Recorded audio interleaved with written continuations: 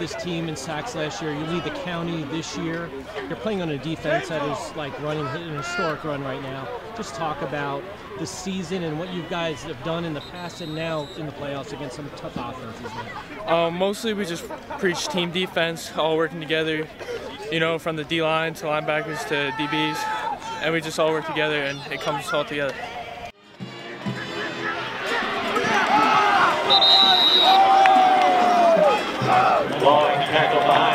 One of the guys that not too many people know in the county, but you continue to play game in and game out, putting up big numbers, and then tonight with a fumble recovery for a touchdown. Just talk about that play and your performance. Mostly I picked up multiple fumbles, and they always get on me about not taking it to the house, so I had to pick one up and take it to the house. Is that the first one you have scored on yes, the sir. Defense side of the ball? First high school touchdown. Oh, congratulations. Thank you. So what's different about this defense compared to the ones you've played on before? What's different about this one is we all know how to play together. You know, it's a special group. We've been together for a long time. Me and Trey have been playing since 3rd grade in Pop Warner. And our defense last year, I think, was just as good, but this year, I don't know what it is, but we're just coming out, we're playing lockdown defense. Yeah, this team comes in here scoring 40 points a game, the best offense on paper that you've played all season, and you completely shut them down. You have to be really satisfied with that. Oh, yes, sir. Yes, sir. You know, we came into the week, we watched a ton of film, practiced a ton of different looks, and we came out, and we played assignment football, and we got it done. How much did you want that touchdown on your pitch? Oh, I was trying. I really wanted it, but, you know, set up the offense, and they ended up scoring off of it. So.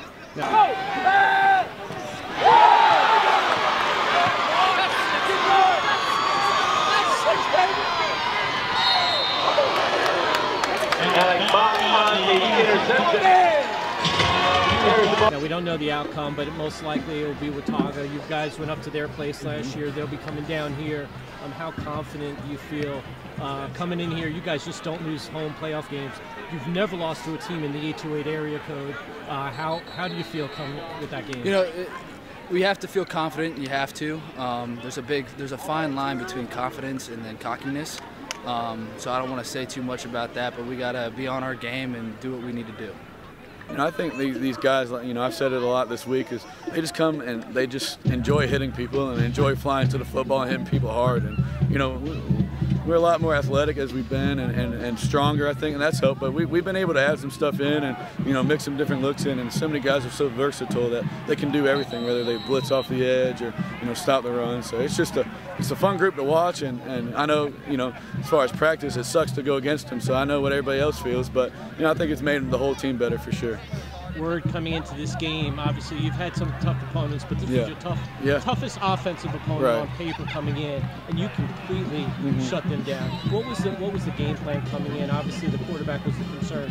Yeah, the last 2 weeks we've had some scrambling quarterbacks that, you know, we were concerned about. So, you know, we had a great scout team look from Cambridge, was a scrambling quarterback, and we just had him run around for, you know, just like chasing a greased pig, and he did a great job. And then, you know, I think they just step up to the challenge. You know, they get challenged and saying that this is the best defense that they're going to see, and, you know, they are best offense, I'm sorry, and I think our defense kind of says, okay, well, we're up for the challenge, and they continue week in and week out to step up to it. I was speaking with Joe, and, you know, he was the team leader in sacks last year, county leader this year, scores a touchdown tonight. Not the biggest kid on the defense. Just talk about the presence that he brings and what he brings to this team week in and week out. He's extremely strong in the weight room, but he's such a high motor guy that, I mean, most of our kids are, but Joe especially. Like, he doesn't take a play off. I mean, he is just relentless to the football. He's very smart. He knows, you know, multiple positions in our defense because he's played multiple, and you know, he just has a knack to go get the ball, you know. And like I say, he's got a high motor. I mean, he gives us a great scout team look in practice as well. He just never stops. He just keeps going and going and going. And, you know, I think that's kind of how we pride ourselves on defense, and he's the epitome of it.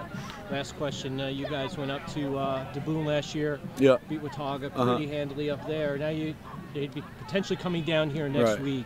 How do you guard against any type of overconfidence? Yeah, I mean, it's always tough with 16 and 17-year-old kids, and, you know, they read the papers and all that. And, you know, we've told them from day one, put your blinders on. You know, let's focus on the next step ahead. And you know, I think, and that's what I just told them in the huddle. Don't look at last year. You know, whether it's Watauga or Mount Tabor, we've played both of them last year, but they're a new team and we're a new team, and you know, we got to make sure, you know, we're too far into this to not be mentally prepared. So I think our kids realize that they played in big games, they played in big atmospheres, and I think they understand if they become mentally prepared, you know, we feel good about really anything going on right now.